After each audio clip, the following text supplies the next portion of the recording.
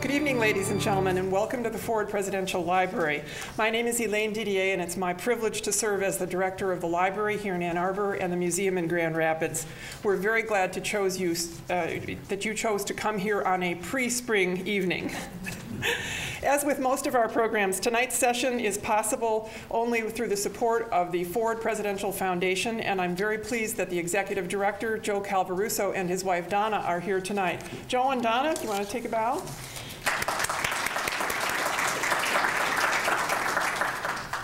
Tonight's distinguished speaker, Benton Becker, spoke twice at the Ford Museum in 2007 in conjunction with two of our feature exhibits. We invited him back to speak last fall here at the library in conjunction with the 35th anniversary of President Ford's ascendance to the presidency. However, scheduling challenges caused us to postpone the event until this evening. Professor Benton Becker has impeccable credentials as an eyewitness to two critical events in our nation's recent history. First, following the resignation of Spiro Agnew in 1973, he served as President Ford's, or then Congressman Ford's, lead counsel during the confirmation hearings before the Senate Rules Committee and the House Judiciary Committee at that time to become vice president. This was the first time in our nation's history and the only time that the 25th Amendment to the Constitution was implemented since it had been ratified in 1967. Given the stress surrounding the resignation and the appointment procedures, Professor Becker's strong constitutional law experience was invaluable throughout this process. The second event at which our speaker was an eyewitness involved the very difficult decision that President Ford had to make with regard to considering a pardon for Richard Nixon and the subsequent battle over Nixon's papers and the famous tapes. Talk about being at the epicenter of two constitutional crises back to back. Professor Becker has had a very diverse and distinguished career as an attorney in both government service and private practice, as well as being a highly respected and sought-after teacher and lecturer in the area of constitutional law. He earned his undergraduate degree from the University of Maryland and his JD from American University. He has been a faculty member in law and political science at the University of Miami and is currently on the law faculty of St. Thomas University Law School at Fort Lauderdale. He also serves as a trustee of the Ford Presidential Foundation and has done so since 2003. Professor Becker's legal experience began with the U.S. Department of Justice Criminal Division, where he was involved in government cases against Congressman Adam Clayton Powell and other white-collar prosecutions. During that period, Professor Becker became acquainted with Congressman Gerald Ford, at that time the minority leader in the House. After moving from government to private practice, Congressman Ford was among the first clients to contact him for legal counsel. During President Nixon's first term as president, the two men had a professional lawyer-client relationship. This relationship grew more close during the confirmation hearings for the vice presidency and later increased to weekly meetings throughout the vice presidency as Ford sought counsel on various matters independent from directives from the Nixon White House.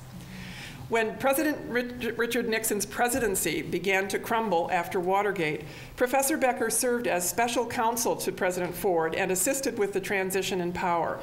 He then played a key role personally representing the new Ford White House in the negotiations regarding the possible pardon of Nixon and the waiver of his ownership claim to records and tapes from that administration.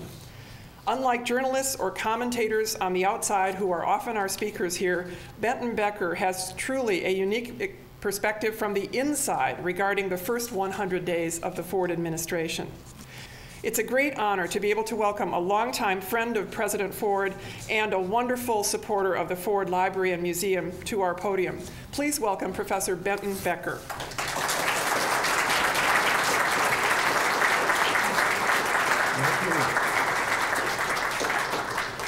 Thank you very much. Lovely to be here. I always enjoy coming to Michigan and visiting with the library or the museum and the old friends.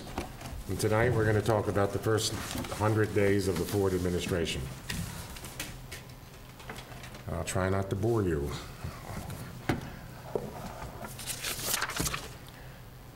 The first day of the Ford administration was unlike any other day of any other president's administration. There were 24 hours, a total of 24 hours notice to President Ford and to his staff that there would be a transition between President Nixon and the Vice President. So 24 hours he had to organize what he was planning to do for the next 3 years, almost 3 full years. The White House scene where people were gathered that morning. Some of you will remember Richard Nixon walking with Pat Nixon to the helicopter, boarding the helicopter and going to Andrews Air Force Base, and then boarding a plane and going out to their home in San Clemente, California. President Ford and Mrs. Ford, then Vice President Ford and Mrs. Ford walked with President Nixon and Pat, and walked abreast, not traditionally that the Vice President walks 3 or 4 steps behind the President, but abreast, demonstrating their soon-to-be established equality. This was about 11:30 in the morning on August 8th, 73, when this all occurred. And President Nixon had signed the night before a document addressed to Henry Kissinger indicating that at 12 noon on August 8th, I will be resigning from the presidency, which meant that the empty spot in the presidency as of that moment in time had to be filled by the next in line, Vice President Ford. And we moved directly from this session, or the helicopter and the takeoff of the helicopter, directly from this session into the White House, and we have some shots of that, where President Ford was met by family members and some of the ranking officials in Washington in the government and took the oath of office at that time. That's where he made his, in effect, his acceptance speech to the office of the presidency, and with lines such as, you may recall, I am a Ford, not a Lincoln. I believe that truth is the glue that holds government together. Those are the lines in the front row. You see there the 4 children. When he left that podium that day, we wandered back to the White House, to other rooms in the White House, and then President Ford walked into the Oval Office of Richard Nixon, had been Richard Nixon's Oval Office, and this is the very first time, this photo is the very first time President Ford was in the Oval Office as president. You'll note that the bookshelves are empty in the background. This was President Nixon's office, and had no change of decor had occurred. On the lower level, you see there's an embossed presidential seal. Those kind of things were removed. This is Don Rumsfeld, closest to me, and I'm on the other side there. We met immediately after the swearing in, we 3, and discussed the schedule that had been worked out the night before for what we're going to do the rest of the day. And the president had quite a schedule. The new president had quite a schedule. He was going to meet with people from all different categories of international politics. He met with some ambassadors. Later that afternoon, he met with the cabinet. He met with senior officers of the White House. He met with almost everyone that he could that very first day. One meeting after the next, reassuring that the government is proceeding and going on without any hitch at all. It was a long day. It was a very long day. And when it was over, we had to all go home and change our shirts and our clothes because there was a little bit of a party of something that night. It wasn't an inaugural event because we didn't want it to appear to be an inaugural event. It was just a celebration of sorts representing respect to the new president and his family. A small number of people were present, maybe 100, 150 people, senior officials in Washington and others. And it didn't last long. It was a short evening, opportunity to say hello to the president and so forth. But one could discern, if you took a step back at that meeting or at that evening's event, one could discern there was a great sense of relief in the air. No one articulated it, but there was a great sense of relief that the executive branch of the federal government was no longer at war with the congressional branch, and that the executive branch was no longer at war with the judicial branch, and that once again, the three co-equal branches that our founding fathers had established were working together again. And there was a sense of happiness about that. And that was day one. There were lots of other days to follow, and as the days went on, the president's task grew. Now, when I was asked to talk about the first 100 days, the first impression I had was I'd like to try to place into context those items, those matters, those concerns that took the time of President Ford during that first 100 days. Where was his time devoted? What did he focus his attention on as president? That doesn't mean for the remaining 900 other days of his administration that there was the same focus, but this was the focus on the first 90 days. And I've broken that down into 5 different categories, and I'll walk you through each one and tell you what some of the concerns were and how they were handled. And they're not necessarily in this order, and they certainly are not necessarily in terms of the amount of hours of the president's day were used for each of these. But the first concern was clearly foreign matters, foreign affairs and international relations. President, of course, was delighted with Henry Kissinger as the Secretary of State and leaned heavily on Secretary Kissinger and thought the world of Secretary Kissinger in terms of his great knowledge of the international scene. But there was a concern from the last 4 to 5 months of the Nixon administration. There had been focus, quite frankly, only on the impeachment propositions pending in the House of Representatives and the committees, and President Nixon and his staff had simply ignored international matters and in great measure domestic matters during that time period. And there was a lot to be addressed at that point in time. The worst part of it was that some of the European press and some of the Middle East press had began in the closing months of the Nixon administration to characterize the United States of America as, quote, weak and leaderless, unquote. The leaderless characterization was based on Richard Nixon's non-addressing of to the issues of international concern.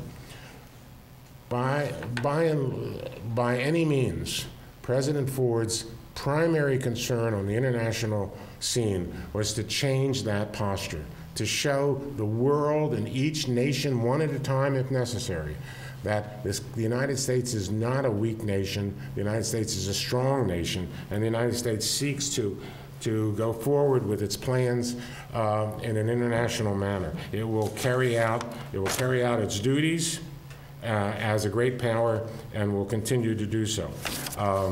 Toward that end, the president met with Premier Brezhnev within the first 90 days of his administration in the Soviet Union to discuss the diminution of offensive nuclear weapons, and first steps were taken toward that task. This was done before 90 days were completed in the first administration, in the first days of his administration. He had different views on some subjects and was open to consideration of a lot of them. With respect to China, he had been to China following President Nixon's opening of China with Hugh Scott and other congressionals, representatives, and was very impressed with China and impressed with the technology, and felt that China was a nation that was going to be growing and growing in the next century and in the next decades that would follow. Toward that end, he sought to make plans to have China a good partner, a good economic trading partner with the United States.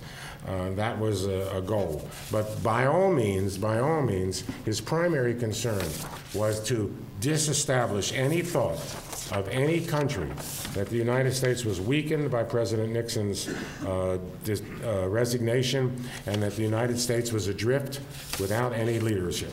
That was not the case. The United States was not adrift. This man was here and was taking charge and was moving forward with it. And so the international concern was great toward him, and he spent a great deal of time on that. Domestically, number two, he had concerns with what was going on domestically. He had been harboring for some time some serious consequences based on the federal deficit and the yearly federal deficit and overspending by Congress every year of more money than was coming in, and the deficit increasing and increasing and increasing. And there was so much he could do as a congressman about that. He had to satisfy his district to some extent with some kinds of perks, but he felt that it had gotten far out of hand with respect to the Congress. And this is, I'm talking about the year 1974. I'm not talking about 2009. I'm talking about 1974. I can imagine what he would have to say about this today. But he was very concerned about that and very upset about that. And he felt that as president, he can do something about it besides talk about it. And what he could do about that would be to exercise his veto power. And President Ford served a little bit less than 1,000 days in the presidency, a little bit less than 3 years in the presidency. During that time, he vetoed over 55 separate bills of Congress, 55 separate bills. On a pro rata basis between President Ford's number of vetoes and a number of bills submitted to him and the number of days he was there, he is far ahead of any other president. The vetoes were there primarily for purposes of cutting back on spending. Federal spending was excessive, and he wanted it to stop, and he didn't think too highly of the accounting methods that were being employed to kind of disguise and hide that. Now, concurrently, domestically, he found that he was of a mind to believe that, and he represented the Congress in a State of the Union address, of a mind to believe that the election process every 2 years in the House of Representatives and 1/3 of the Senate had become intolerably expensive, and that huge amounts of money were being used for that, and the monies that were being spent were not necessarily going to the aid and the assistance of the congressmen and the senators that were running, and an educational basis for the voters. The voters didn't seem to be any more educated then than when President Ford ran for Congress for the first time in 1948. In fact, if anything, they were just slogans that voters were getting in these later years based on all the money being spent. And he was quite concerned with that, and then as the presidential level too.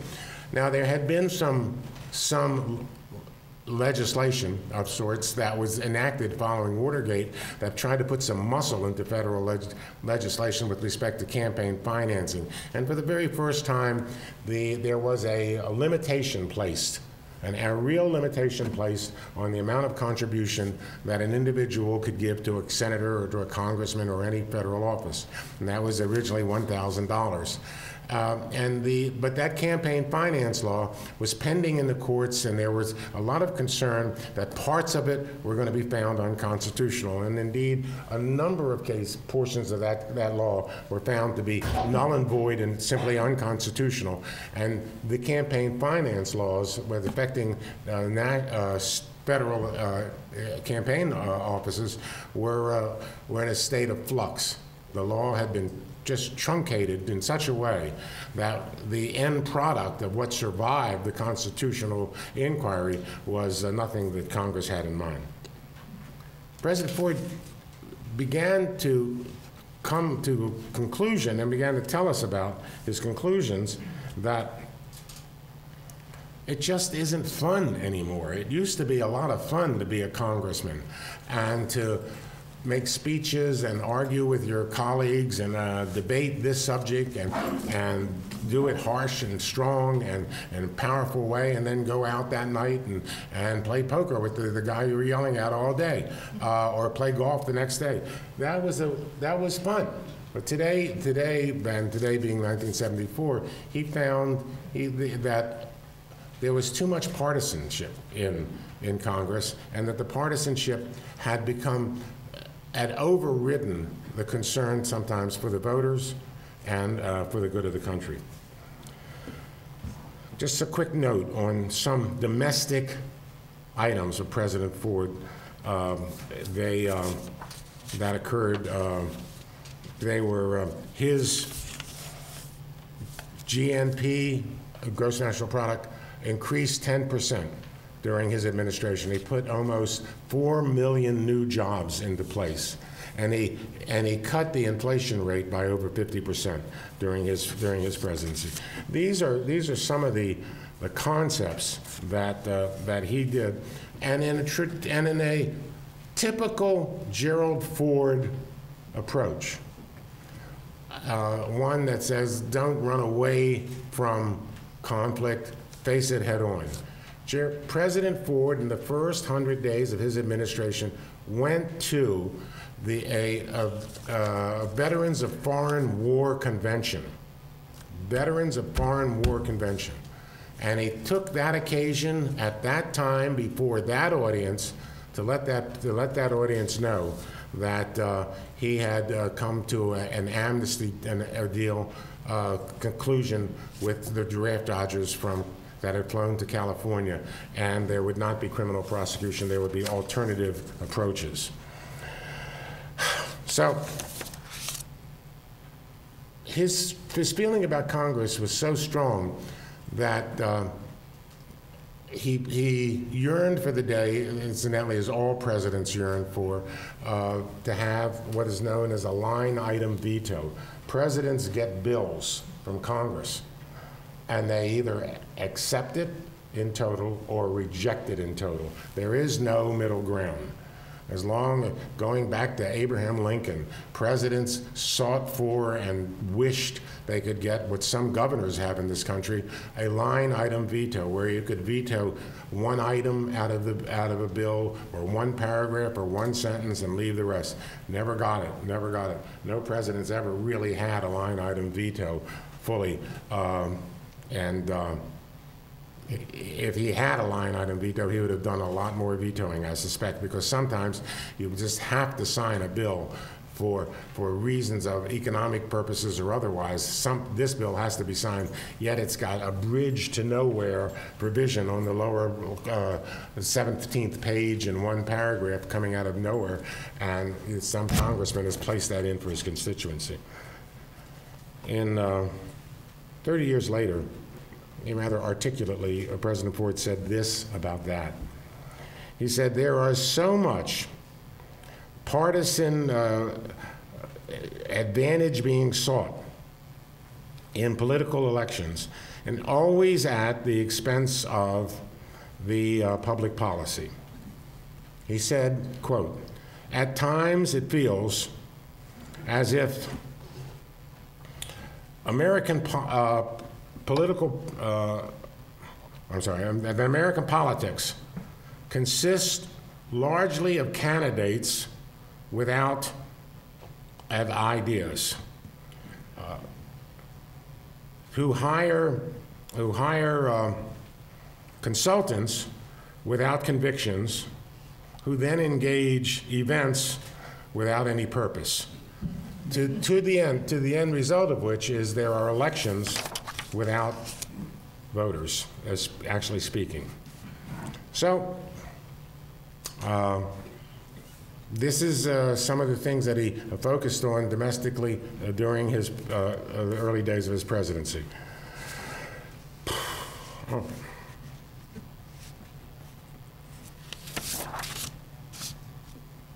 So we've talked about two of the major concerns that took most of his time: the matters of international concern and the matters of domestic concern. The third was President Ford considered the question of having his own team, a team both in a cabinet position and in the senior staff at the White House. His own team. President Ford had 24 hours of transition time. He had the same notice that everybody in the country had of Richard Nixon's intent to resign 24 hours later. He had no advanced time period there. And he walked into office into the Oval Office, and he was surrounded by people who had been in Richard Nixon's White House, Richard Nixon's cabinet. And being a team player, as he always was all his life, he felt that it would have been inappropriate for him to punish someone by not retaining that individual in some position of government simply because they happened to work for Richard Nixon. And so the concept initially of having your own team was not embraced by President Ford, but within 30 days or 45 days of the new administration, two events occurred that changed his mind. One event was commonly referred to as the burn bag incident, where the Secret Service reported that the senior staff at the White House, senior staff had a trash can and another kind of trash can that's called a burn bag. There's a bag in it. And every time you throw away a piece of paper, if you're a senior staff member, you have to make a decision. Does it go into a regular trash can that goes through normal trash delivery, or does it go into the burn bag where it's destroyed? It's chemically burned. Well, the Secret Service informed us that the burn bags, in the first 2 weeks of the Ford administration, the senior staff at the White House had almost tripled the amount of work. And the feeling was, of course, people are beginning to get rid of documents and throwing away documents, and we had to stop that. The other was, within 48 hours after Richard Nixon's plane landed in San Clemente, California, on the date of the first day, Richard Nixon picked up the telephone and called and spoke to his chief of staff that the Ford administration had inherited, General Alexander Haig. And Richard Nixon told General Haig on that occasion that there are approximately 1,000 boxes almost as big as this podium, almost 1,000 boxes in the executive office building that have been box sealed and are ready for transportation. Put those boxes in a truck and send them to Andrews Air Force Base and send them out here to San Clemente. Those boxes contain all of the records, and all of the papers, and all of the tape recordings that were accumulated during the Nixon administration. Those boxes were so heavy that the Secret Service had actually expressed some feelings about the floor being able to hold those boxes. Well, some of us got wind of this and reported it to the president that this was that this call came in, and President Ford immediately issued a statement to the entire White House staff that absolutely nothing leaves the White House for San Clemente. Particularly, none of those boxes with the records, papers, and tapes. President Ford then did a prudent step. He asked the Department of Justice to give him a legal opinion with respect to who owns these records, papers, and tapes. Were they the property of the United States government, or alternatively, were they the property of Richard Nixon?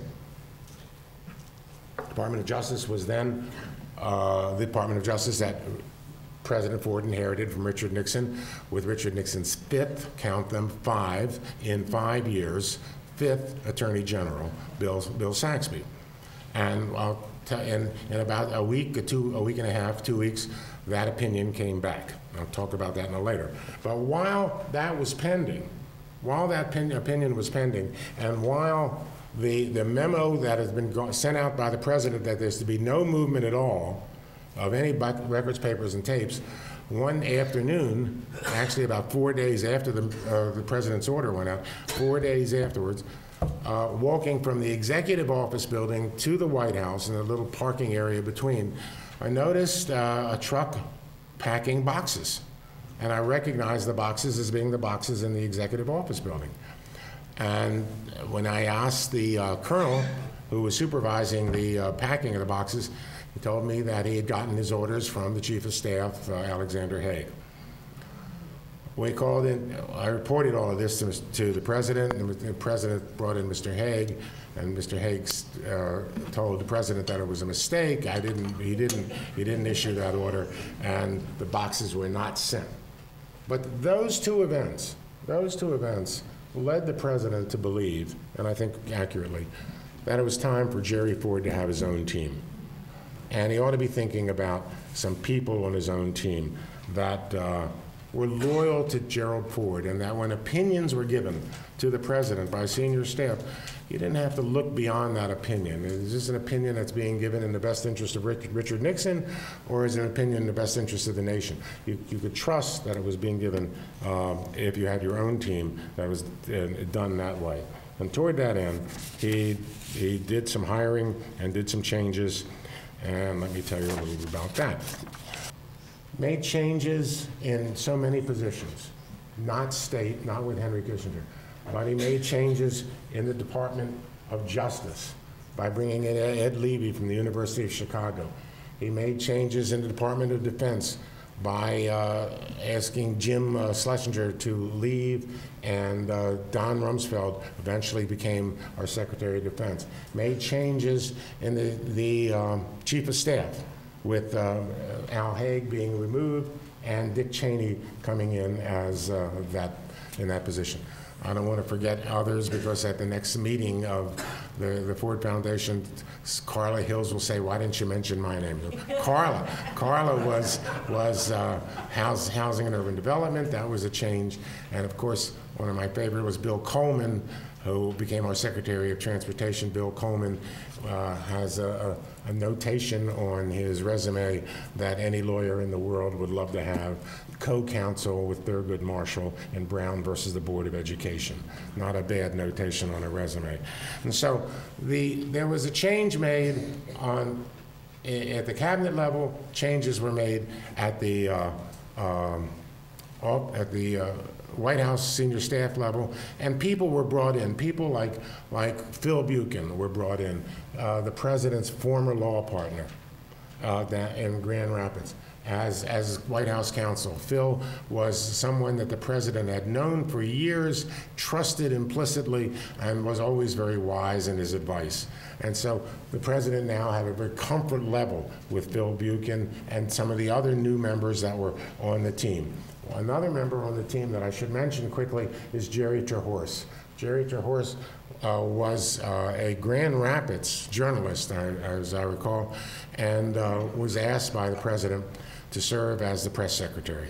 And he accepted that position, and we'll have more about that in a few, as time goes by, as I discuss. All right. So let me review. Firstly, foreign matters, domestic matters, changing the team. Number four. The president used to refer to this obligation as, quote, "my constitutional obligation," unquote. He had a constitutional obligation to do something about the vacancy in the office of vice president. There was a vacancy because the former vice president, Gerald Ford, had been elevated to the presidency, leaving a vacancy in the office. It happened that 4 or 5 years earlier, 1967, the 25th Amendment to the Constitution had been ratified, and that means 3/4 of the states had agreed to it, after 2/3 of the House and 2/3 of the Senate had agreed to it. And the 25th Amendment, generally attributed to being written by former Senator Birch Bayh, the 25th Amendment had two major provisions. One provision was that the disability provision, and what happens when the president is disabled and the cabinet can vote, and a very complicated procedure whereby the vice president becomes the acting president for a period of the disability until the disability ceases to exist. That we have never had an opportunity to use that, and we're thankful for that. That no president has ever been disabled formally in that way, to go through the procedures of the 25th Amendment. The second part of the 25th Amendment provided that when there is a vacancy in the office of vice president, the president could nominate someone to be the vice president. That individual, who was the nominee, would become the vice president upon confirmation by both the Senate and the House. It's the only time in the Constitution that the House of Representatives participates in any confirmation proceedings. Now, that all had happened. That had happened in 1973 with Agnew's resignation, when the 25th Amendment was applicable, and Richard Nixon appointed Congressman Gerald Ford to be vice president, and Gerald Ford had to go through the procedures laid out in the 25th Amendment with respect to seeking confirmation from the House and by the Senate. It was an arduous process. It's the subject of another conversation, certainly not the first 100 days of his presidency.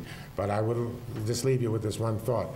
One of the things that Congressman Ford had to go through in the confirmation proceedings to be vice president is that he had to appear, as Elaine has told you, before a committee of the House of Representatives. And that was the House Judiciary Committee, and answer questions asked of him by members of the House Judiciary Committee. Ironically, history played a little joke on us, and the House Judiciary Committee that addressed the confirmation of the Vice President, Gerald Ford, to be Vice President, was the very same committee of the House of Representatives at that very same time that was considering impeachment proceedings against the man that nominated Gerald Ford. So there was some hostility in his procedures.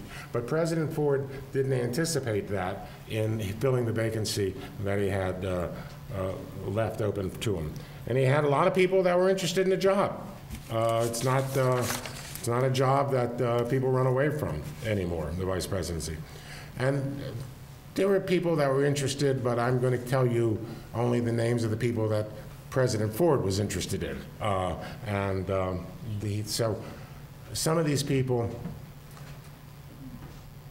it's not that they were not qualified, and it's not that President Ford didn't think highly of them, but the fact of the matter is President Ford had other plans for some of these people, and it just didn't fit in with these people becoming vice president. They had other plans for him. For example, George Bush Sr. was a longtime friend of the president's, and he had a high regard for George Bush Sr. George Bush Sr. would have liked to have been vice president. We had every reason to believe that. But the president had other plans for him. He saw him as a future director of the Central Intelligence Agency, which George Bush occupied that position, and he saw him as well as the United States envoy to the People's Republic of China. Even though we had no diplomatic relations, we could have envoys, and George Bush would be a wonderful first step. So George Bush was not selected. He also considered Bob Dole with a lot of seriousness, and as you know, in 1976 at the convention, re-election, President Ford selected Bob Dole as his running mate. But back in '74, when there was a vacancy and the 25th Amendment was being considered, Bob Dole's vote in the Senate, Bob Dole's leadership in the Senate was considered so critical that it couldn't do without it. Donald Rumsfeld had come all the way from Brussels as our NATO ambassador to attend the swearing in of President Ford at President Ford's invitation. Donald Rumsfeld was a colleague of President Ford's during his congressional years, and an important colleague during the battling years when President Ford became the minority leader, taking the position away from Charlie Halleck. And so Donald Rumsfeld and President Ford had a good deal in common and a long history. But again, I think President Ford foresaw early that Donald Rumsfeld is going to take an important position in my administration, but that position's not vice president. He's going to take another position. And as he became the Secretary of Defense. Donald Rumsfeld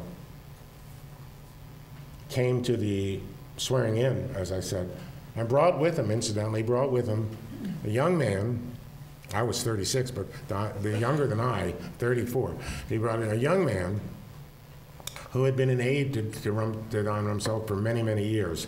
An aide to Rumsfeld when he was in Congress, an aide to Rumsfeld when he went to some of the agencies that Nixon had appointed him to. Well, and this aide was and is a very bright individual. And that was, historically, one of the very first times that Don Rumsfeld's aide, a young man named Richard Cheney, entered the White House. And as you know, Don replaced Al Haig quickly. We replaced Al Haig rather quickly, and Don became, in essence, acting chief of staff. But he was chief of staff, but he knew, and we all knew, that he wasn't going to keep that position long, that there were other things in the works for him, defense.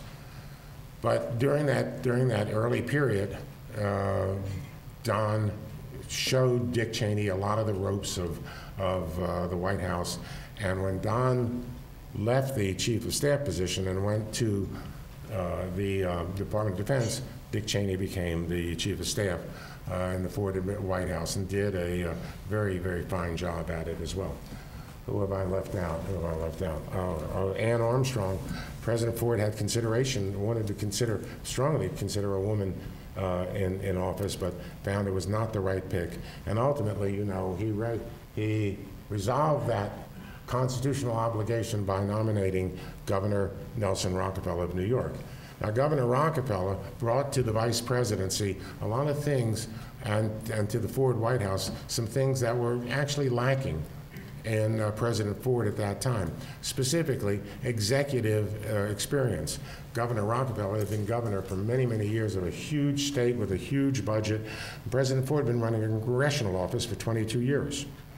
Governor Rockefeller had a context of international flavor and what was going on internationally, and President Ford thought that this would be a very fine appointment. It turned out that Governor Rockefeller turned out to be just an excellent, excellent vice president.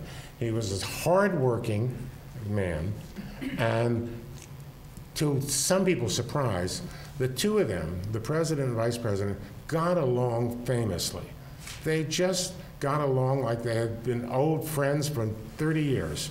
And a lot of that had to do with the warm nature of Governor Rockefeller and his delightful sense of humor. He could always get President Ford to giggle and laugh when he needed to. I remember once he used to tell a story. This was a story that came about in '76. This is after the election, after Carter had won the election in '76, but before the inaugural. And so we were in like a week before Thanksgiving in November. And the vice president, Rockefeller, said he really doesn't like Thanksgiving. This is his least favorite holiday. It was a strange remark. He said, why is that? Why is that? And the answer was traditional. It's an old Rockefeller chestnut. The answer was that, well, the Rockefeller family all gets together for Thanksgiving, and we all sit down at the table, and one of the young members of the Rockefeller family says, before we eat, let's count our blessings. And they don't eat until mid-January. Rocky thought that was funny. President Ford thought that was very funny, too. Yeah. Okay. I think it was funnier when Rockefeller told it. All right, so finally, we have a vice president, we have our own team, we've got a handle on domestic questions, we've got a handle on foreign questions. What else? There's another big lurking problem that is taking so much of President Ford's time, taking so much of his time.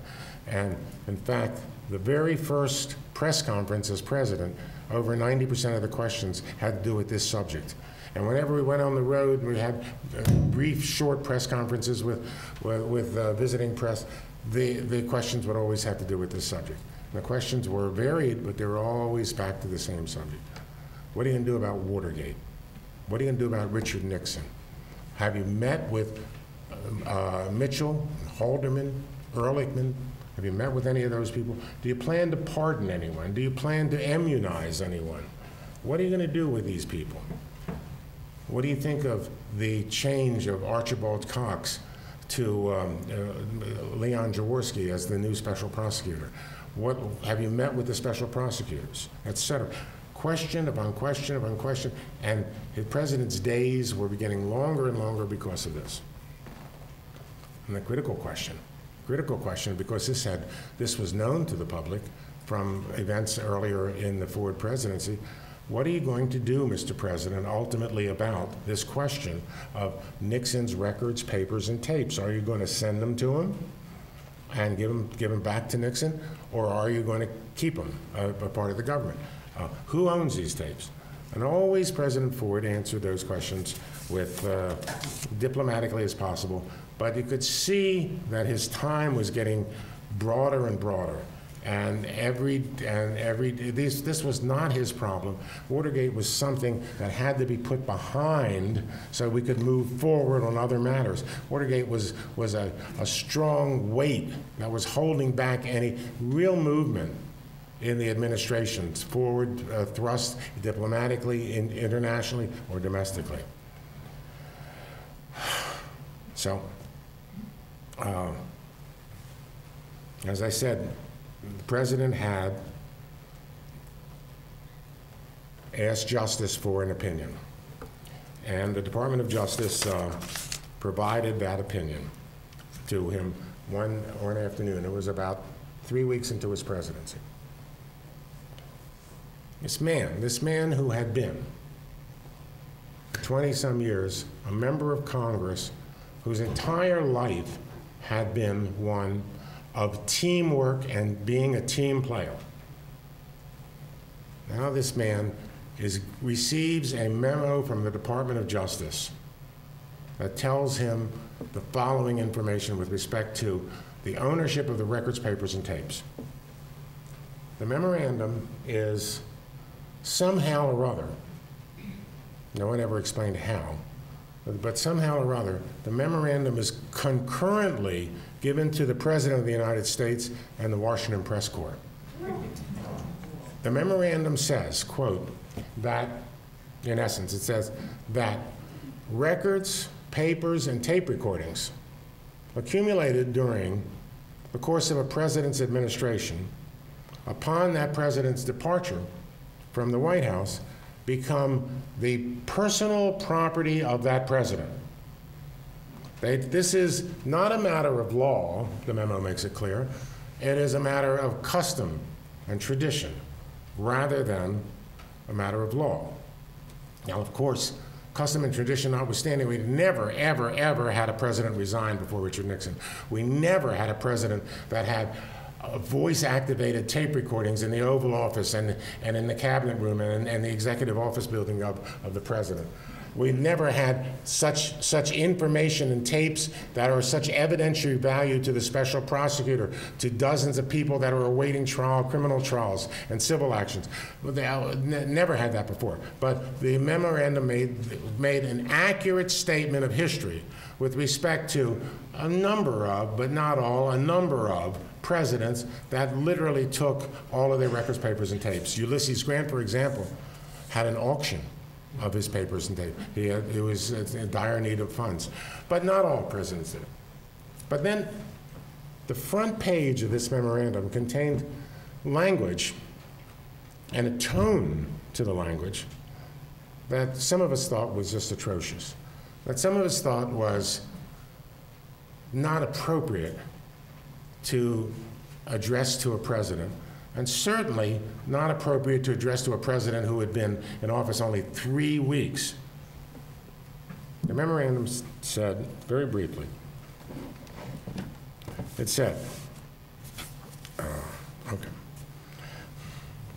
for you to conclude that such materials are not the property of former President Richard Nixon would constitute a reversal of what has probably been an almost unvaried understanding of the three branches of government since the beginning of the Republic. Now, since the beginning of the Republic, there has been an almost proposition to this thing, and almost unvaried. Now, furthermore, it goes on one more sentence, and it says, quote, and I want you to think about this. If you were president of the United States, you were president of the United States, you've been president for 3 weeks, you really don't know who owns this stuff. You really don't know. Now you're told by tradition and custom and usage it belongs to the former president. And you received a memo that says this, and the memo concludes like this. Listen to the concluding language. Furthermore, if you are to give these, refuse to give these papers to former President Nixon, you will call into question the practice of all former presidents since the earliest times. You will be telling Mr. Lincoln, Mr. Washington, Mr. Jefferson that they're wrong and you're right after 3 weeks in the presidency. Now, this just struck me as being a very, very forceful way, and somebody was really trying to dictate the direction of these records, papers, and tapes. It didn't take Gerald Ford long to recognize some of the argument that was going on in the Oval Office, and particularly the argument that said, if you send these records, papers, and tapes to Richard Nixon, A, there'll be a big bonfire out there, and B, the historians will record that Jerry Ford committed the final act of the Watergate cover-up. And he understood that. He understood that very well. He walked out of that meeting with that memorandum in hand and said, these records, papers, and tapes belong to the American people, not to Richard Nixon, and I'm not giving them back to him. And those records, papers, and tapes became a serious, serious concern to President Ford and the administration in the weeks and the months that followed.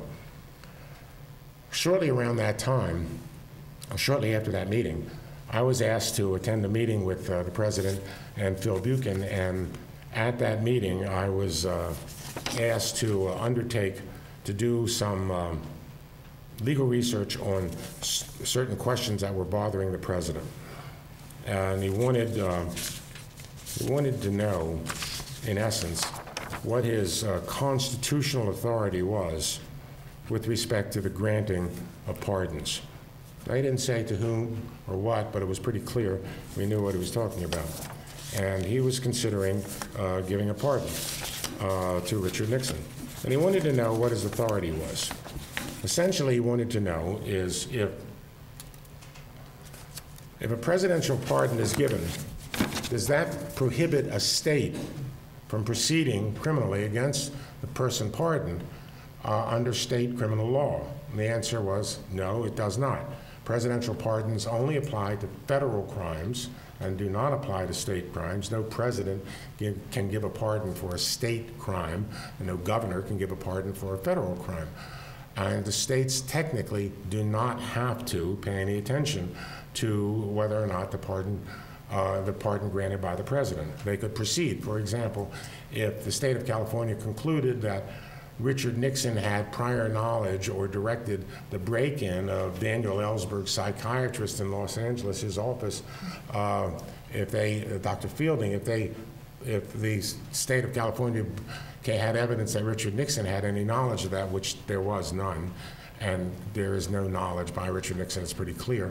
But if they did conclude that, they could have proceeded with a burglary type prosecution under state law, notwithstanding a presidential pardon.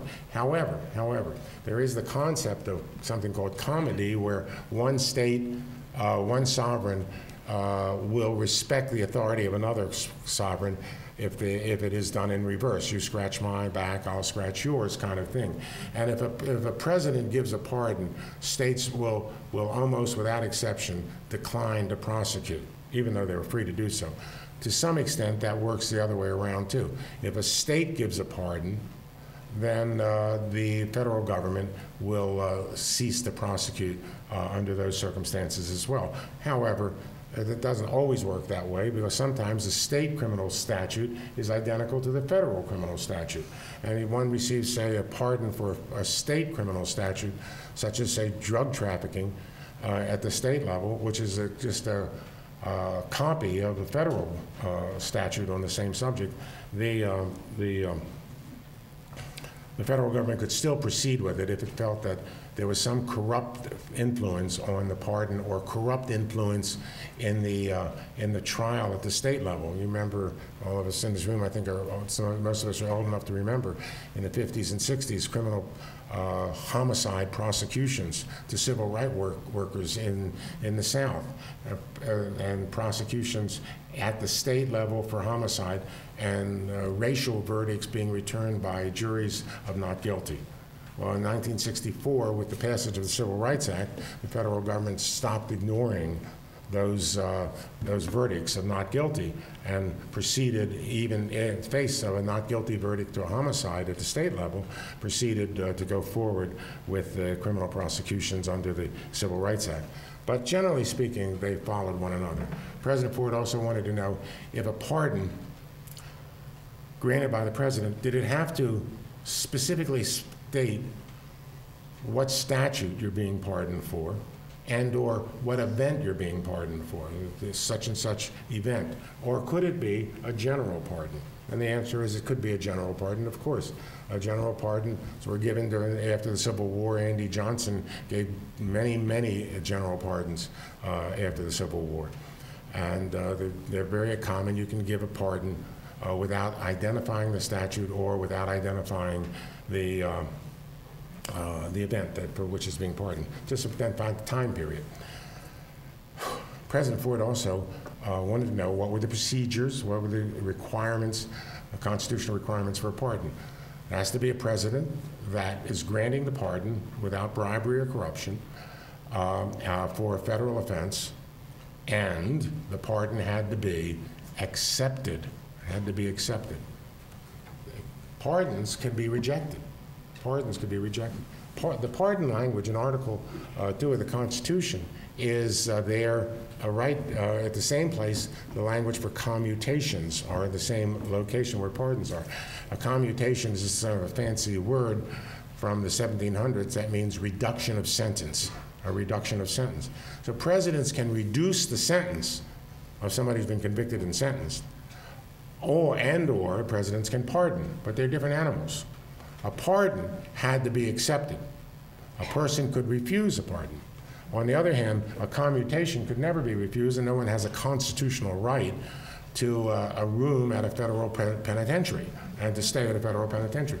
So as you may remember, Jimmy Hoffa's commutation in 1972 by Richard Nixon, where Nixon cut something like 7 years of a sentence that was still pending against Jimmy Hoffa, and imposed the condition that Hoffa not run for union office for another 10 years. Hoffa's initial response was, I don't want it. I don't want the commutation. Sorry, Mr. Hoffa, you have no say-so on a commutation. You're out. But a pardon, you can refuse. And the history of the pardon and that history was fascinating to President Ford, because it had to do with a case back in 1915 that went up to the Supreme Court of the United States named Burdick. And we talked about that case a great deal. Burdick was a journalist who had written a series of articles about corruption at customs. And customs officials were accepting bribes in this local jurisdiction,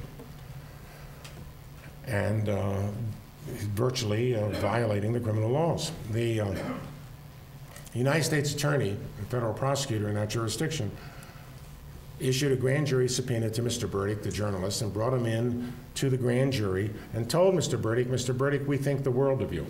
You're not a target. You're not a target of this grand jury. We think you've done good work. The grand jury wants to follow it up now with criminal prosecutions. And so, Mr. Burdick, I'm going to ask you a series of questions, and we'd like you to answer those questions. Who are your sources? Who told you what? Tell us everything you've got. 1915. Mr. Burdick said, I'm not going to answer those questions. I refuse to answer on the grounds my answer may tend to incriminate me or other privileges. Well, Mr. Burdick was excused, and 2 weeks later we received another subpoena from the grand jury. Same grand jury, same U.S. attorney, walked in the same room, same 23 people in the grand jury sitting there, and the same question. Tell us your source. Mr. Burdick said, counsel, I'm not going to answer your questions about that. I invoke the same privileges that I did before, self-incrimination and other privileges. Whereupon the Supreme Court opinion tells us that the United States attorney reached into his pocket and pulled out a single sheet of paper and handed that single sheet of paper to Mr. Burdick. That single sheet of paper was a pardon granted to Mr. Burdick by President Wilson, pardoning him for everything that he's ever done from the moment of his birth up until that second.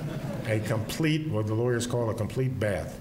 And But with that, Mr. Burdick no longer, according to the U.S. Attorney, could no longer had any fear that his statements, his answers to the questions, could result in incriminating statements to him, because if they did anything incriminating, this piece of paper served as a bar to any criminal prosecution. So Mr. Burdick no longer, in the eyes of the U.S. Attorney, and I think it was right, had no Fifth Amendment privilege. And so Mr. Burdick was sent up to a federal judge, and the federal judge said, "You answer those questions, Mr. Burdick, or I'll hold you in contempt." And they went back to the grand jury, and Mr. Burdick said, "I'm not answering the questions," and he went to jail. And he went up to the Supreme Court. The Supreme Court of the United States, in unanimous opinion, in 1915 said, and this is still the law today, very much the law today, said, Mr. Burdick is right. Free him from that jail. Mr. Burdick is right. He's not right about self-incrimination. He doesn't have a self-incrimination privilege because of the pardon. The pardon serves as a bar to any incrimination. But Mr. Burdick is right about this. Mr. Burdick can refuse that pardon, and he has done so. He has refused that pardon and wants nothing to do with it, and people are free to accept or reject a pardon, because other than the situation where an individual who has been convicted of a crime and later DNA or otherwise it demonstrates that he or she is innocent. Other than that, and that's not at all the case with Richard Nixon. There's no conviction and later discovery of innocence. I'm not talking about that. I'm talking about cases like Richard Nixon. The Supreme Court said people can refuse a pardon or accept a pardon, but if you accept a pardon under the circumstances I've just outlined, acceptance is an acknowledgement of guilt.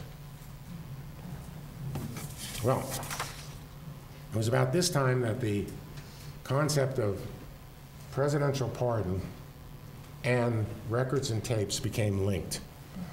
And Phil Buchan and I had been meeting with Jack Miller, who was Nixon's lawyer in Washington.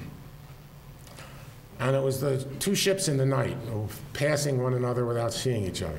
We wanted to talk about records and tapes, and we had even had drafted for us a deed of trust from Mr. Nixon's signature to sign and give all the records and papers and tapes to the federal government. And we wanted to talk about that and talk about Richard Nixon's signature to that. Mr. Miller and Mr. Nixon only wanted to talk about pardons, and so we weren't getting anywhere. And Jack Miller was a fine man, he's now deceased, but Jack told us, he said, you know, quite frankly, Benton, I'm not getting anywhere with Mr. Nixon via telephone from Washington to California. It might be helpful if we all went out to California. And so a meeting was held in the Oval Office with Phil Buchan, Al Haig, myself and the president, where the consideration of being given to the deed of trust that Phil and Al and I are looking at that would give to Richard Nixon, and see if we could persuade Richard Nixon to sign it and give over the records, papers, and tapes. From this meeting, I would be leaving the White House and going directly to Andrews and flying out to San Clemente for that meeting. And so the meeting went forward, and Al Haig predicted to us quite boldly, I will tell you, Richard Nixon will never, ever give up his records and papers and tapes. He will never give them up. So this is something of a waste of time. And President Ford said, those records, papers, and tapes belong to the American people, and I'm going to see to it that they get them. And so we went out to California. We flew out to California. We arrived in the late afternoon, Mr. Miller and I, on a White House plane, and went directly to San Clemente compound where the president was staying, and began to meet on the subject of records, papers, and tapes. I had three charges that the president wanted me to do. He wanted me, one, to get Richard Nixon's signature on the deed of trust. Two, he wanted me to get a statement by Richard Nixon accepting the pardon, and if possible, get Richard Nixon to acknowledge some degree of error or inappropriate behavior on his part. And thirdly, he wanted me to walk Richard Nixon through Burdick the way I walked you through it, though I did with President Ford. Because President Ford made it clear that when and if a pardon was going to be granted to Richard Nixon, that pardon, the legality of that pardon and the legal impact of that pardon would be the Burdick decision. And the Ford White House position with respect to that pardon would be that Richard Nixon was free to refuse that pardon.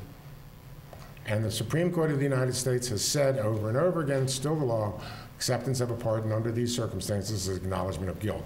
And that would be the Ford White House position. And he wanted Richard Nixon to know that before there was any acceptance, and to know the case rather well.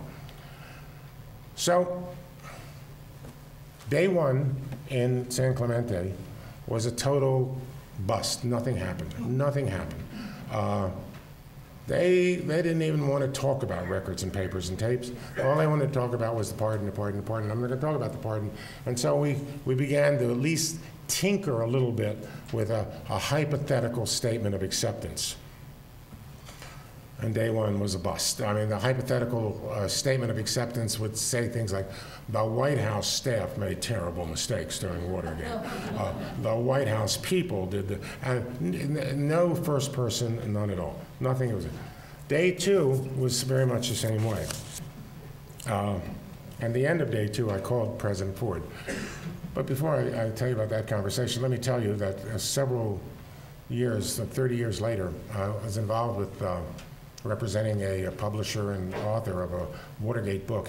And one of the persons interviewed was Ron Ziegler, who was in San Clemente at the time. He was acting as Richard Nixon's chief of staff out in San Clemente. And Ziegler told the author of the book that, in essence, while I was in the air flying from Washington to San Clemente, he, Ziegler, at San Clemente, received a telephone call from Haig at the White House telling Ziegler, quote, you don't have to give up the records, papers, and tapes. You'll get a pardon without it. Now, I don't know where Haig got that or if that was accurate. I never asked Al Haig about that, and he just recently passed on. But that I can tell you that that statement is absolutely inconsistent with the president's view on the subject. He was not ready to give away a pardon without the records, papers, and tapes, in my opinion, and I made it very clear to me. So, because of that alleged phone call from Al Haig to Ron Ziegler, we got nowhere. We got nowhere. Day one, day two, nowhere.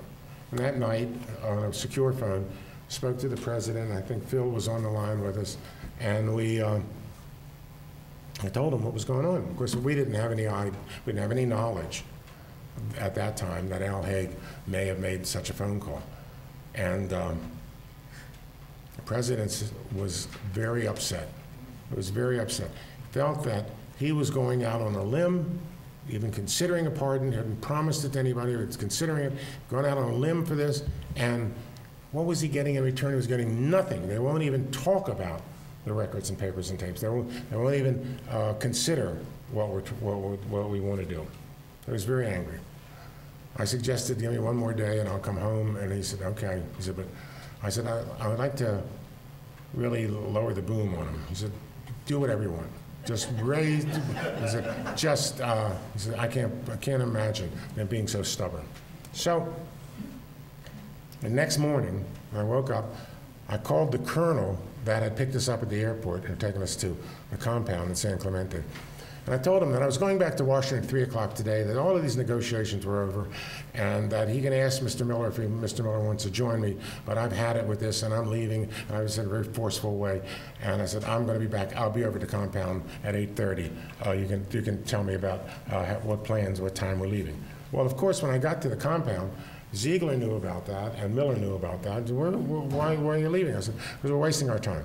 We're wasting our time. I talked to the president the other night, last night, and this matter is a waste of time. If you won't concede the records, papers, and tape, There will be no more conversation. No more conversation here in San Clemente. No more conversation at the White House in Washington. No more conversation at all about a presidential pardon. And I don't mean no more conversation today. I mean no more conversation after Mr. Nixon's indicted, because he will be indicted, and after he's convicted. There'll be no more conversation. This is it. I'm leaving. And Jack Miller said, wait, let me talk to Nixon again. I went in and spoke to Nixon for about an hour and a half, as I recall. Ziegler and I were fiddling with the acceptance document, and Jack came out and he said, let's let you and I talk. And we talked for about an hour, made some minor concessions. He wanted a privilege to object to certain, when a journalist sought to get the records from the federal government, he wanted to have the executive privilege to object to that. We didn't give him executive privilege, would not give it to him. But language began to be clarified, and by 2 o'clock that afternoon, Jack Miller told me that the president will sign the deed of trust. Well, that's fine. Well, we still had 2 more things that had to be done. We had to have the letter of acceptance, statement of acceptance from President Nixon, and we had to have he had to be versed on the verdict decision so that he knew the White House's position, the Ford White House position. So that later that day, I went into the president's office and I met with President Nixon. I had with me, in my hands, I had the deed of trust that was a grant of the records, papers, and tapes to by Richard Nixon, or any claim of ownership of such, to the Government Services Administration, the GSA, and to be signed by the administrator of the GSA. And it was really a holding device. We looked at it as a holding device because we knew Congress was working out some legislation that would affect presidential papers. But we wanted to have this document as a holding device so that when and if Congress failed to act, or it took Congress years to act, we still had the right to hold these. We were not going to part with those papers. So I went in there and we had a long conversation. And we talked about the records and papers and tapes and his right to have copies of all the records and papers and tapes provided to him by GSA for purposes of writing his memoirs, and that certain privileges of privacy might, under certain circumstances, be available to him for journalists that sought records and papers, because he treated the tape recording in the Oval Office as if nobody in the world would ever find out about it, and the damnedest things are said on those tapes. So then we got to the question of pardon, and before which Mr. Nixon signed the deed of trust. And the question of pardon, I told him about Burdick, and I told him about the concept that pardons could be refused and that you could refuse a pardon, but the legal effect of acceptance of a pardon is an acknowledgement of guilt under the circumstances of this case. The entire tenor changed when we talked about pardon. When we left deed of trust, we talked about pardon. It was as if this subject matter was anxiety producing to him. He didn't want to talk about it, He would stop me in the middle of something and say, did you work in the government when I was in office? Did you ever play football? They're trying to change the subject. Because it was harsh. It was harsh on him to do it. And he would say things like, I never really did anything. And I said, Mr. President, I think anybody that's read this record knows that you had no prior knowledge of the Watergate break-in. And the records show that very clearly, I think. The records, papers, and tapes show that very clearly. But you are involved with obstruction of justice, and here's the definition of obstruction of justice, and here's the tapes. Here's a transcript of the tapes from March of '74, when you're discussing a CIA payoff for the break-in of in the Watergate Hotel. We had a little debate, and we talk about the language that he used in the letter of acceptance, and he acknowledged that his behavior was his behavior. I got rid of the White House staff did this, and so that his behavior was inappropriate when the matter of Watergate reached the judicial level. Now, let me explain what that means, frankly. That means that if the courts are involved, and if you're obstructing at that level while the courts are involved, you're involved with obstruction of justice. So if his behavior was, he used the phrase inappropriate, and if his behavior was inappropriate when the matter of Watergate reached, everything that was called Watergate, reached the judicial level, then he was acknowledging some measure of obstruction of justice, and particularly as well, if he's accepting the pardon, there's that acknowledgement. And so we parted company. We parted company. I have to tell you that when I walked into his office, I was stunned and shocked. It was an office maybe one-fifth the size of this room. Very small, very drab almost looking. Nothing on the walls. American flag.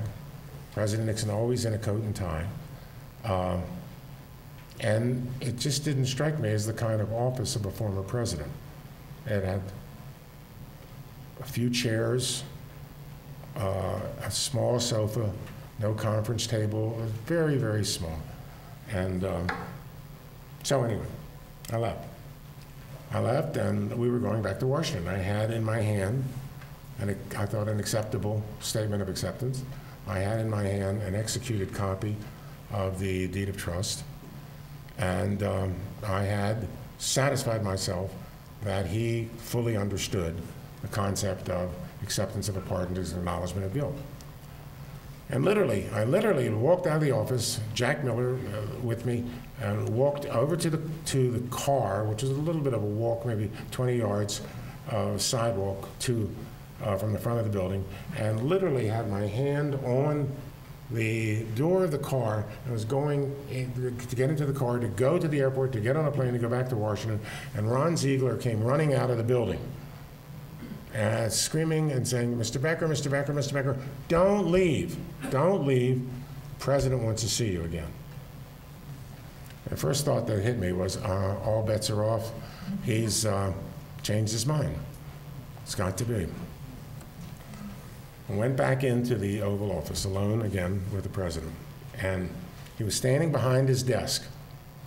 And it wasn't a big desk. He was standing behind his desk, and whenever I talk about this, I get all the imagery comes back to me very, very sharply. He was standing behind his desk, and he said, "Before you left, I wanted to give you something, because you've been a gentleman," words to the effect. And I said, "That's not necessary, Mr. President." He said, "No, I wanted to give you something."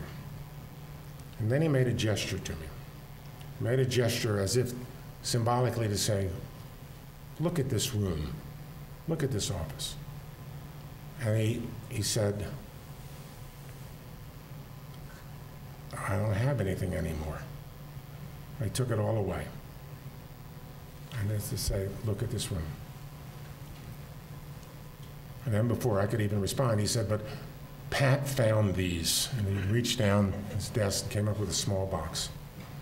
He said, "I want you to have them."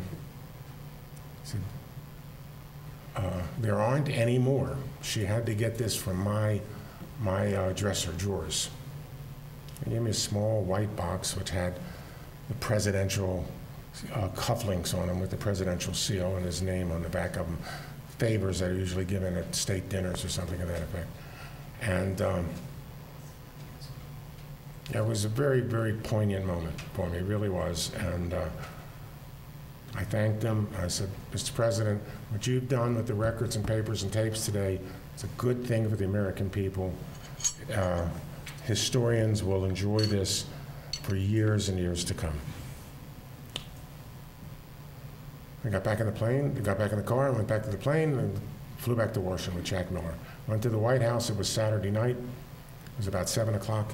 Reported to the president, copy of the deed, arranged, and the president decided, we're going to do it tomorrow. We're going to do it tomorrow at noon. He called Jerry Terhorsen, his press secretary, and said, 12 noon, get me 15 minutes, or 10 minutes, whatever I recall, with all 3 networks at 12 noon tomorrow. I've got an important announcement I'm going to make. Jerry Terhorsen, who had not been in the know, very few White House people were on the know of what was going on in San Clemente, said, what's it all about? And the president said, I'll tell you, but I don't want you to tell the media. Treat it confidentially. I said, okay. He said, tomorrow at 12 noon, I'm giving Richard Nixon a pardon. And my memory is that Jerry Terhorsen said something to the effect of, all right, I'm going to go right away and get on the phone and start this right now, 12 noon. So the next morning, I was in the White House very early, about 7:15 or 7:30 or something. And at 7 o'clock, 7 a.m., there was a message from Ziegler to me. The message had to be called at 4 in the morning. A message at 7 a.m. to me. And I called back, and Ziegler said, we've changed some of the words in the statement of acceptance. And he started telling me this, and look at paragraph, we've changed I to senior staff. And look, I said, Ron, we'll cancel this thing in 2 minutes. I'm going to call you back in 5 minutes. I want to hear nothing more than we've got the same letter of acceptance. Because I'm going to give it to the media today. We're going to give it to the media today. You cannot change it. Not a word. And he said, just call me back. And I called him back, and he said, all right, we're not going to change it. We're not going to change it. But they took a shot. At about 10 o'clock in the morning, Arthur Sampson, a man named Arthur Sampson, who was the administrator of GSA, came to the White House. He was the administrator, and he was the second signature on the deed of trust, accepting it for the federal government. And the deed of trust was, I don't know, 30, 35 pages, something of that nature, 20 pages. And on the staff of the White House was a very fine guy named Bill Castleman, a lawyer. And Bill had been, at one time, the general counsel at GSA. And Bill had a very important hand in writing the deed of trust that was in question. And of course, Bill had been general counsel of GSA while Sampson was the administrator. And Bill was with me in the White House when I gave this to Sampson to sign. And Bill said, I've looked at it, you can sign it. And words to the effect of, as soon as you sign it, the president would like to have a cup of coffee with you and thank you for it. So he signed it. And we had both signatures on the deed of trust. The president went on the air at 12 noon, announcing to the world and to the people of this country that there was a pardon, and that he is, on that day, signing a pardon on behalf of Richard Nixon. The pardon covered the period of the Nixon presidency. All acts done by President Nixon during that time period. Within 1 hour, there was an incredible firestorm, incredible firestorm. The media was just livid in its criticism of President Ford. The Congress had lost all sense of propriety, it seemed to me. One speech was harsher than the next and harsher than the next. And the most harsh, although articulate, but the most harsh, was Ted Kennedy's. He just laid into President Ford something on for the pardon. My wife and I had one of our children's, our 10-year-old son's school teacher, wrote us a nasty letter.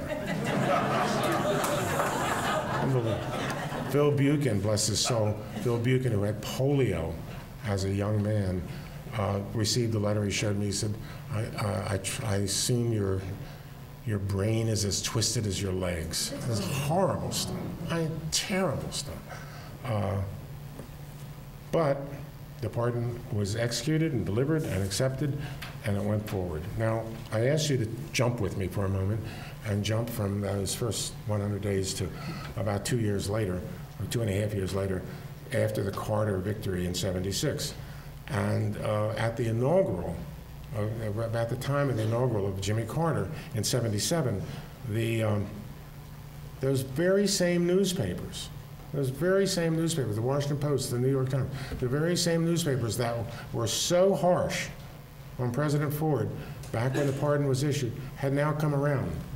What a fine president he had been, and you know, he probably did the right thing. There was a total tone down of everything that went on. Now jump one more time with me to the year 2004, and the Kennedy family, Caroline and Senator Kennedy, who are the trustees of this issue in the family, gave to President Ford, awarded to President Ford, a Profiles in Courage Award for his courage in giving Richard Nixon a pardon. Caroline, incidentally, wrote some years later a sequel to her father's wonderful book, Profiles in Courage, and it titled Profiles of Courage in Our Time.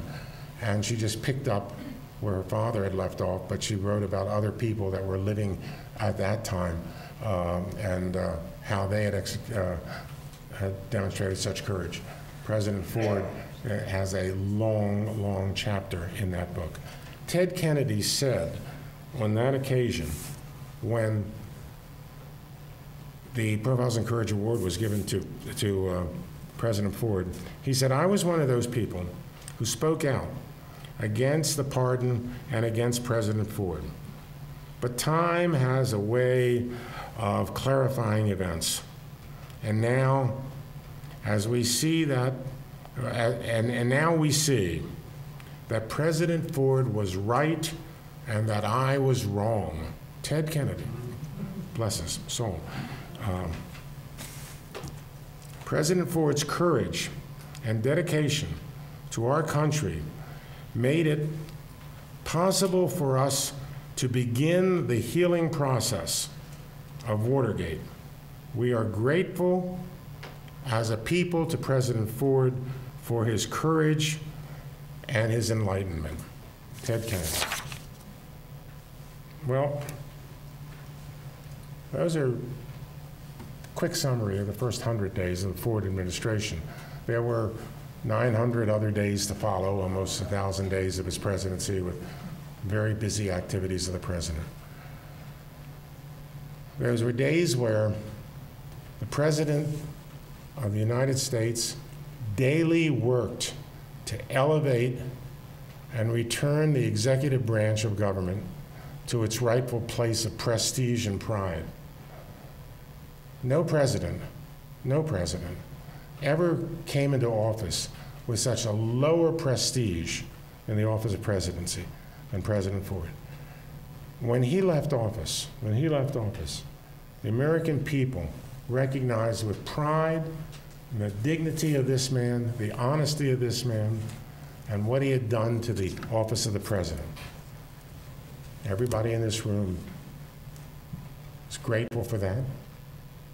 All of us that worked for him and had the honor of working with him are grateful for his service.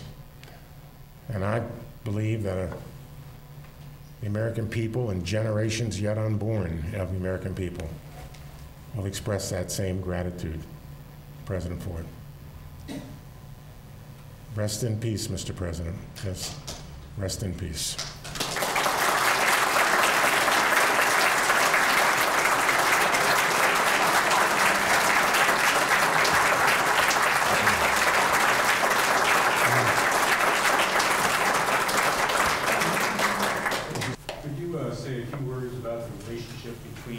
President Nixon and Vice President Ford?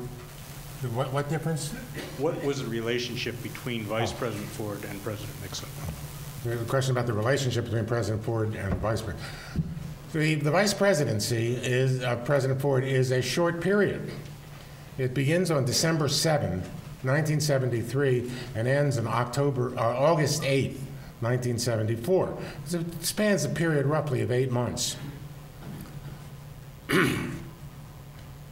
It's not a smooth ride. It's not a smooth ride. President Ford is very early in his vice presidency, is being cast as a poor man's Spiro Agnew. He is to be the public defender of Richard Nixon and all Watergate-related matters without any knowledge of it, and to make these bold Agnew-type statements that Agnew made before he resigned as the vice president. Vice President Ford told me of instances where he would be scheduled for a trip in Kansas to make a speech before some body of people in Kansas at 3 o'clock in the afternoon on a Thursday, and he hadn't seen the speech. And he said, we'll give it to you on the plane. And he doesn't get it on the plane. He didn't get it in Kansas. He didn't get it when he walked in the building, and he got it during his introduction. And it was written by the White House staff of Nixon, and it's a bold defense of Richard Nixon without any evidentiary reason to do so. This guy who is a team player, who was nominated by Richard Nixon in April of '74, in sort of the middle of his vice presidency, attends a cabinet meeting shortly after the disclosure of the smoking gun tape. And at the cabinet meeting, he asked to be heard. Richard Nixon has very structured cabinet meetings. You speak, you speak, you speak. No real debate, no conversation. He asked to be heard, and he said publicly at the cabinet meeting, I can no longer publicly support you, Mr. President, on matters of Watergate. It took a lot of guts.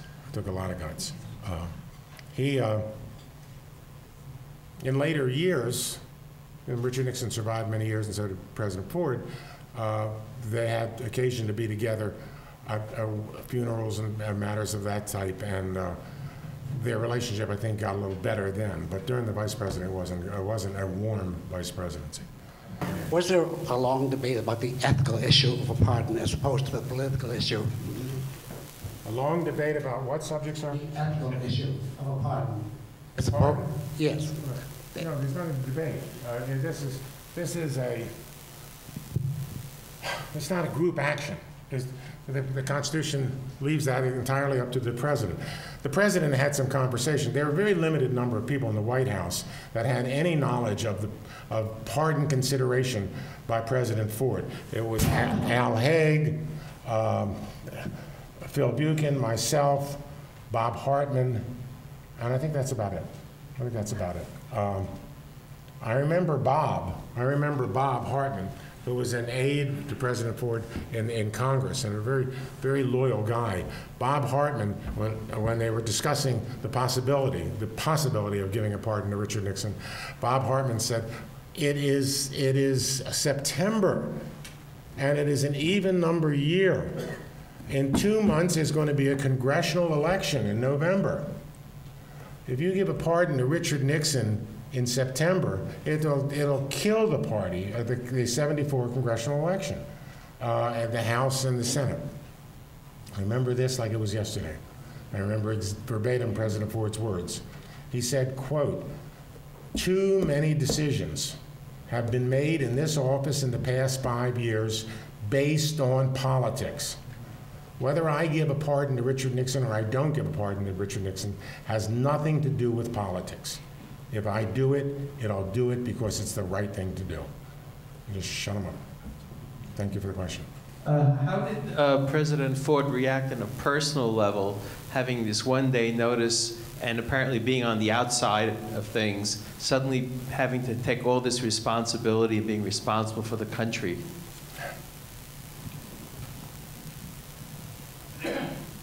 Well, President Ford never wanted to be president. He always wanted to be speaker.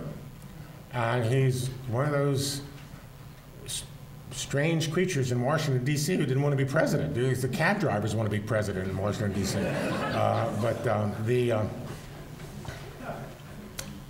He understood it. He understood what had been pressed upon him, and he understood the responsibility of it. He understood, before a lot of us did, that he was going to be president. Richard Nixon resigned in August of '74. By the time the smoking gun tapes came out, and Hugh Scott and Barry Goldwater, leading Republicans in the Senate, came to the White House and had a conference with Nixon, and Barry Goldwater on the White House lawn said, in answer to a reporter's question, what did you talk about and what did you tell him? Barry Goldwater said, I cannot stop an impeachment in the Senate. We don't have the votes to stop an impeachment. That's what I told him. And President Ford knew then that he was going to be president one way or another, either as a result of an impeachment trial or as a result of a resignation. Of course, Nixon always maintained he would never resign until 24 hours before the resignation. But he was prepared for it. He was prepared for it, and I think he met the challenge very, very well. Very well. What impact did the pardon have on the '76 loss to Carter, or do you think by then it was kind of overshadowed by other things like the Poland remark in the debate, or you know, inflation, or was no Republican able to ever win after Watergate? Yeah. I have seen figures, you know, and you don't know how accurate these figures are. I have seen figures that said that the pardon represented 5% of the vote against President Ford. Jimmy Carter picked up 5% of the vote because of the pardon. I don't know how accurate that is or not, but I've seen those figures. And we talked about that. We talked about that in his retirement years. He said that he would say the same thing if he were here today. He would say, I don't know if that's accurate or not. Jimmy Carter didn't play the pardon as a campaign issue per se, and although it was not hidden, there was a strong feeling that the country was ready to change political parties in the White House, notwithstanding who the present occupant was. There was also, I will tell you this, my friend, there was also, and I used to see this almost daily, in the years '76 to '80, where there was a high inflation and high interest rates, you remember those years, and high unemployment during the Carter years, I would run into people as if they, oh, Benton, I'm so glad to see you, I've been looking for you. I wanted to tell you, as it was a very personal matter, if Ford runs again in '80, I'm going to vote for him this time, even though I voted for Carter. I said, thank you very much, you know. And but lots and lots of people told me that. But I think it had some impact. I think it did. And I think I spoke at a forum in New York, and a very well-educated group of people. And one of the people said, you know, Professor Becker, I read the papers and I watch the news and I'm fairly well read and I'm this and that. And he said, I never heard that story about the records, papers, and tapes. I didn't know that Jerry Ford is responsible for preserving the records, papers, and tapes. That my children and my grandchildren and my great-grandchildren can go into a record center for the rest of the continuation of this country and put on earphones and listen to Richard Nixon in the Oval Office. I didn't know Jerry Ford did that. I didn't know that there was some linkage between that and the pardon. I didn't know that. He said, I think maybe you people just didn't get that word out well enough. I said, maybe that's right. That could be right. That could be right. You know, every time people go into the archives or some federal records center and they go sit down at those desks and they put on those earphones, you can plug in to any of the Richard Nixon tapes and you can hear what's being said, the actual words. That is what President Ford used to call a treasure trove of American history. No one ever had that before, and he was not going to deny that to the American people. I think that's a good way to end. Benton, thank you so much. Thank you.